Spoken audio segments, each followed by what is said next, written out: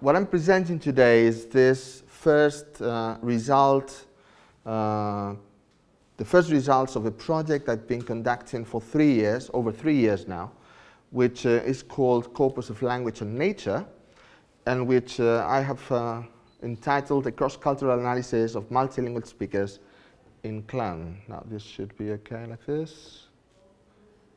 It doesn't, so I will. Okay, so what are the objectives of this project? Now, what we want to do is to study the cognitive representation of landscapes in speakers who live in different intercultural contexts and speak their mother tongue and also English. This is at least the requirement for the speakers. Some of the speakers, as we shall see later, speak more than 2 languages. Now, the first aim of the project is to study the emotional responses of these speakers when they contemplate different landscapes. And in the end, the final objective of the project is to design an atlas of linguistic features in emotional responses in relation to prosody, lexis, pragmatics, etc.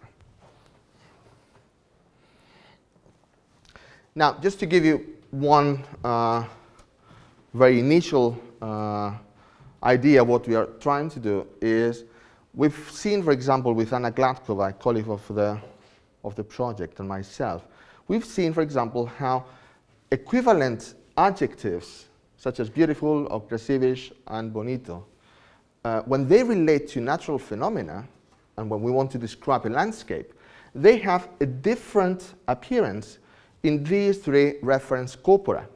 So, for example, 60% of the cases of beautiful relate to natural landscapes in English, 33% in Russian, and only 7% in Spanish. So this indicates that when people want to describe a landscape as something beautiful or nice to see, they will have different ways of doing it, and translations are not always accepted or acceptable. So let me first give you some references on how we have based our theory in terms of landscape ecology. I have to say that our team is composed of landscape ecologists, linguists, and psychologists. So, for example, Sonnenfeld in '67 studied the preferences shown by native and non-native Eskimos in their choice of landscapes to settle down. Or Schaefer and Tooby compared preferences of Scottish and American campers in their choice of campgrounds in the States. And Yang and Kaplan compared Japanese, Korean, and Western gardens, for example, preferences in terms of beauty and likes. For example, Herzog compared the differences between American and Australian observers when they contemplated Australian landscapes. Or Appleton, who was the person who promoted the prospect refuge theory, which was tested then by Falk and Balling in the preference for savanna landscape by Nigerian and American students, and in Dutton, for example, in the choice of calendars. When we look at these beautiful calendars with photographs, what do people prefer depending on where they come from? Okay? So this is as far as visual aesthetics. Now, we only found a trace of the linguistic relationship to visual aesthetics of landscapes in this study by Hathaway, who analyzed the preferences expressed by English speakers whose origin was Italian-American, Afro-American, and Yugoslavian-American in the US. And they studied the preferences in terms of family culture and landscapes chosen for vacations. Okay? So depending on what people were used to have in their conversations at home, when parents related what their holidays were like when they were in their home countries, etc. This scholar found this relationship with these nationalities. So what we believe is that, as Nassau said, culture structures landscapes and landscapes inculcate culture. Okay, so that is as far as the basic relationship between our project and landscape ecology is concerned. Now, what about cognition and nature? So what we try to study is to find the link between emotions, geographic features, and linguistic representation. So what we believe is that cognitive and emotional impact has different repercussions in the way people express their emotions verbally. And as I said, as we have this control group of native English speakers and how they describe landscapes, and that is compared with non-native speakers. And I will show you now the corpus composition. Now, so these are the steps of the project. We first designed the taxonomy of the cognitive representation of nature in language. Then we have these photograph descriptions. We designed the computer platform to collect the data, and then we have the data collection and analysis. So these are the steps of the project.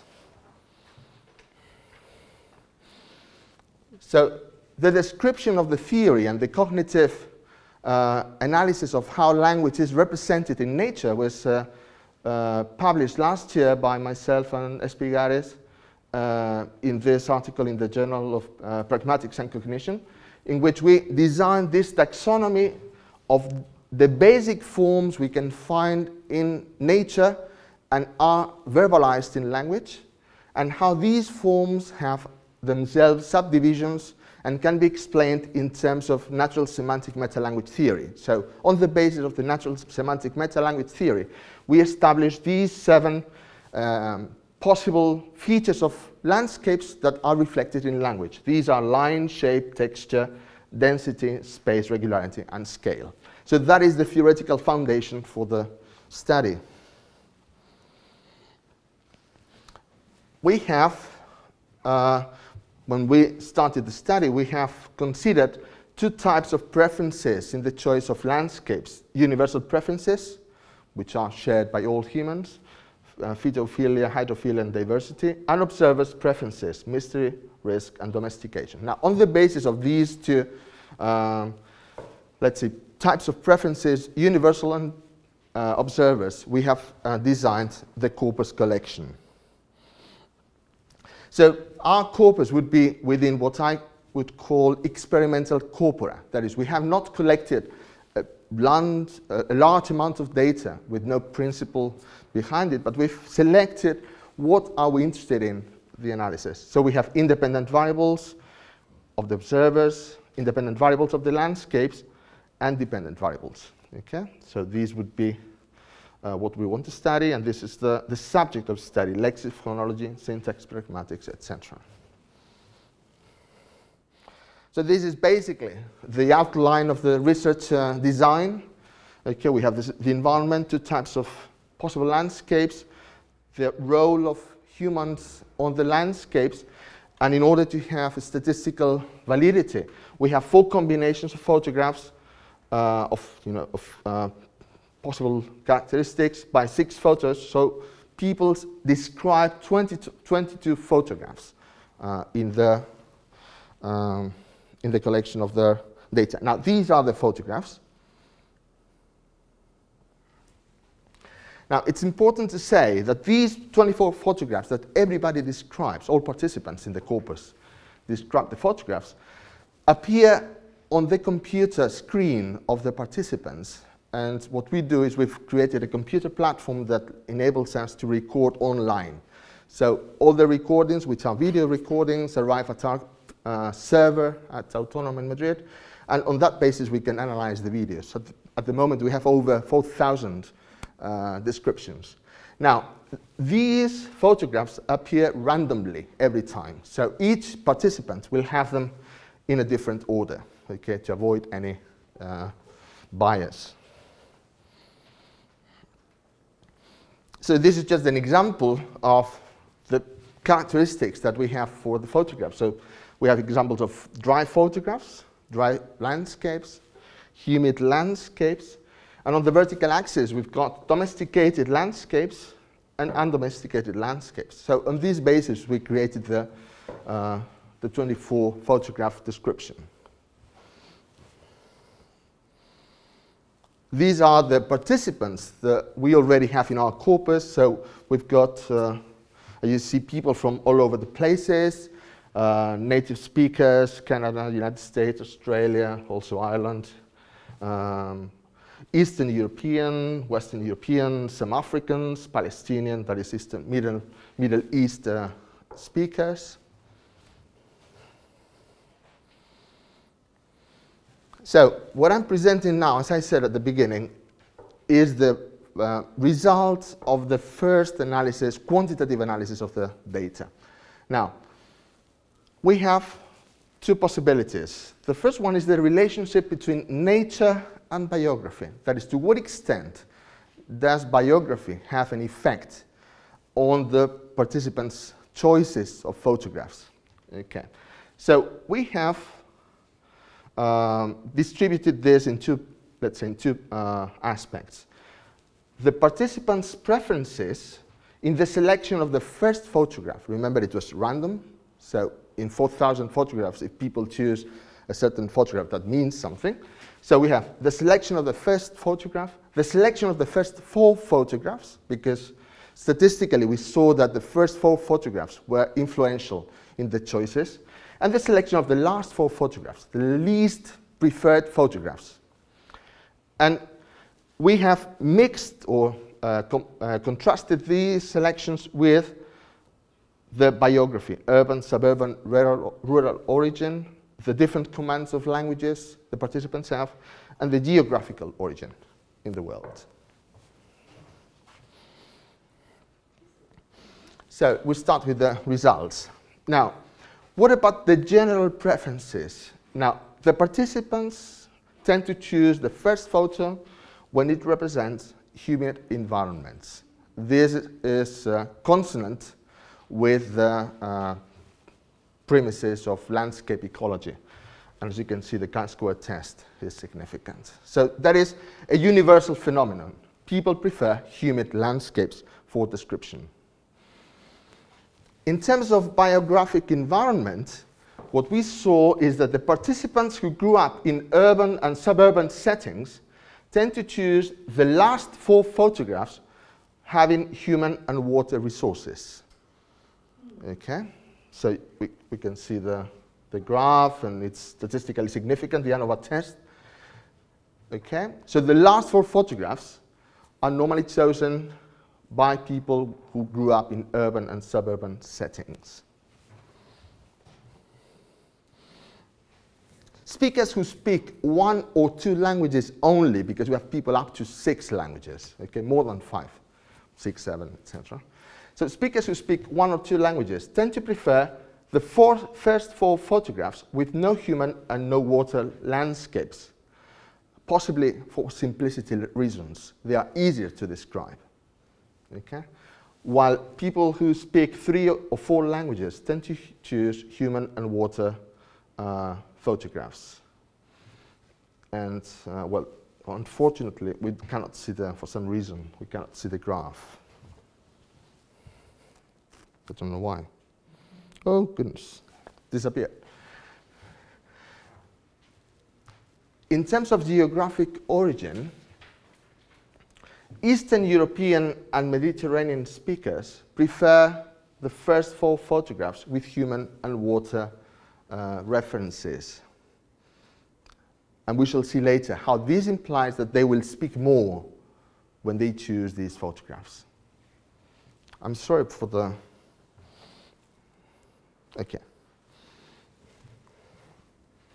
American and Australian speakers tend to prefer, in the last choices, human and water photographs. Okay, and here we've got the, and it's significantly, statistically significant, the ANOVA test. Don't have much time to explain everything.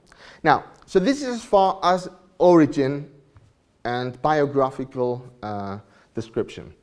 Now, what about what we call loquacity indexes? That is, there are people who speak more, people who speak less, but we try to find a common feature of people's loquacity depending on where they come from. Because we noticed that people from certain countries spoke more than others. and it was not possible to compare everything. So we created these loquacity indexes, and we have two loquacity indexes. The loquacity index of photo, which is the average time devoted to each photograph by a speaker in relation to the overall description time of that same speaker, and the loquacity index of category, the average time devoted to each category by speaker in relation to the overall description time of that same speaker. That is, we can randomize, let's say, the length of time devoted to a type of photograph, a category of photograph, you remember the humid and everything, and also that in relation to the other members of your group, okay, to see whether there is a difference worldwide in terms of how much people speak and how much time they devote to the description. Now, we will compare now the loquacity indexes with the geographical origin of the participants, the population density of the region, and landscape domestication. I mean, these are the features that intersect positively in statistical terms. Now, the first result is that native speakers of English devote more time to the descriptions per photo. So they speak much more, significantly more. You can see, for example, the Australia people here, okay, compared to the other members. And it's interesting to see that Middle East speakers speak much less, significantly less in terms of statistics, than the other groups of speakers. Of course, this, in my opinion, has implications when we want to evaluate and when we want to assess how people speak and how many words they say, because it's not the same to compare somebody from Central Europe and somebody from the Middle East, for example, when they go for an interview or when they do an exam. Well, this is the post hoc test to show that there is a significant result. Now, native speakers devote more time to the description of the 24 photographs. So that is not only in the study of photograph per photograph, but also as a whole corpus. While again, Middle East speakers speak much less time. And of course, we believe that this has implications in pragmatic relationship. That is, meeting people who speak much less than you do. Okay? And the post hoc test. Now, it's also interesting to see that all speakers spend much more time, significantly much more time, in the description of human environments. Okay, so as you can see, this is the Vianova test. Okay, so they speak more time when there is something dealing with humans. This is also interesting. Speakers from less populated regions or from countries or parts of the world with fewer population show a tendency for more disparity between human and non-human environments. That is, for example, the blue line represents human environments, the red line represents non-human environments. So depending on the countries, on the regions of the country, of the world, people have a similar time overall in the description, or they have a disparity. For example, Australia and Eastern Europe, that is Russia, Ukraine, etc., they have much more distance between much more difference in the description of human and non-human environments compared, for example, compared to Southern Europe or Central Europe. So people behave differently when they come from these countries. Now, which would be the conclusions of this, as I said, preliminary overall description of what is in the corpus, okay? We have, as I said, a universal preference for first photo selection with human landscapes. Speakers with urban, suburban origin prefer non-human and dry landscapes. Speakers who have the command of one or two languages prefer photographs without human and water landscapes because of possibly less complexity. Eastern European and Mediterranean speakers choose photos with human and water landscapes preferably. American and Australian speakers' last choice is photos with human and water landscape. Native speakers, Australian especially, devote more time to the description of each photograph, followed by Eastern Europeans, and the Middle East speakers devote much less time. The same situation for overall time has to do with the loquacity index in the overall corpus. All speakers spend more time in the description of human environments, so showing human environments make them speak more. And the intersection between the type of environment and origin of speakers shows that this is especially significant in Eastern Europeans, as the post hoc test says. Now, so what are we doing now? Now, after we finished the collection of the corpus last December, and these results have been drawn, statistically speaking, from the corpus and the questionnaires and the time devoted. Now we're starting with the transcription and the correlation of certain features, linguistic features, with these already significant results to see questions of aesthetic language, especially we started with the corpus analysis of beautiful, and we're expanding some keywords that appear in almost all descriptions, like beautiful, etc., or loneliness, or sadness, etc. And I'm very obedient. And here are the references that specifically speak about the corpus and the project that you also have in your handouts, and this is my contact. Okay, thank you very much.